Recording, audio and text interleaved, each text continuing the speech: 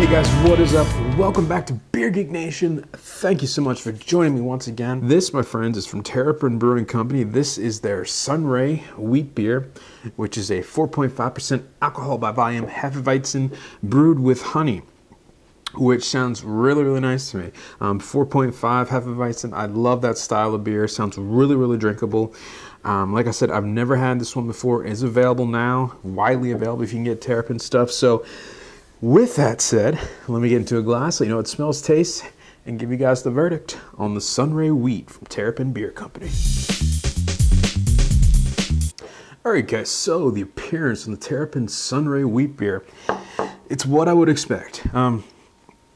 Gorgeous, gorgeous, really beautiful, beautiful golden haze to it. Nice two to three fingers worth of tight white bubble head on there. Can't see anything through it. Very traditional looking wheat beer. It is a little bit darker than I'm used to as far as a wheat beer, but it's just a, you know, a perfect example of what wheat, of what a Hefeweizen yeast can do to a beer.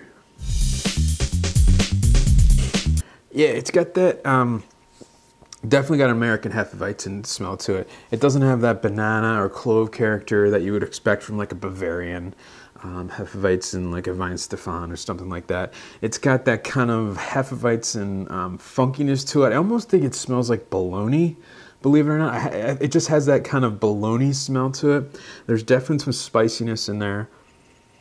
There's a sweetness, there's an effervescent kind of quality to it, almost like a Sprite character to it. Nice bright kind of citrusy hop coming through in this one. Honey sweetness definitely present.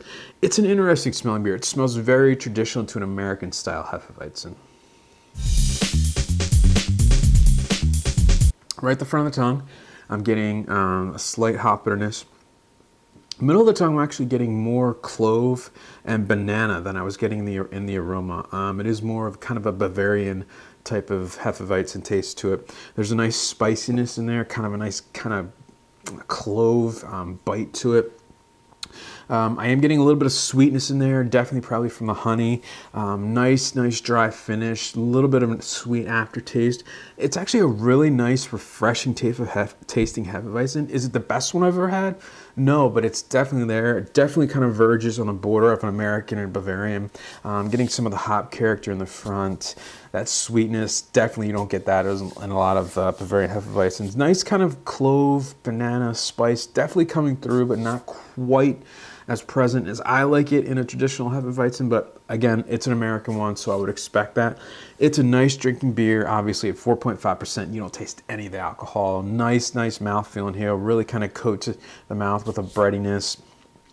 Big kind of wheat character in this one. Nice carbonation to help clean the palate. It's a nice tasting beer, it really is. All right, the final verdict on Terrapin Beer Company's SunRay Wheat Beer, 4.5%, available now.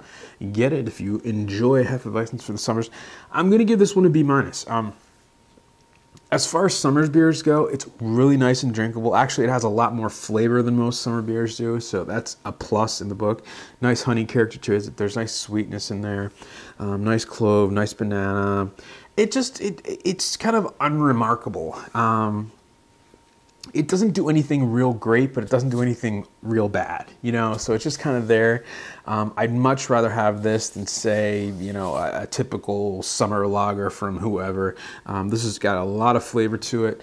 Well, I use a lot of flavor in reference to a 4.5% alcohol beer, but definitely a lot of flavor there. Nice character. There's nothing wrong with it. There's just nothing really doing it for me. There. So with that said, guys, remember, life is too short. Drink amazing beers, guys. Cheers.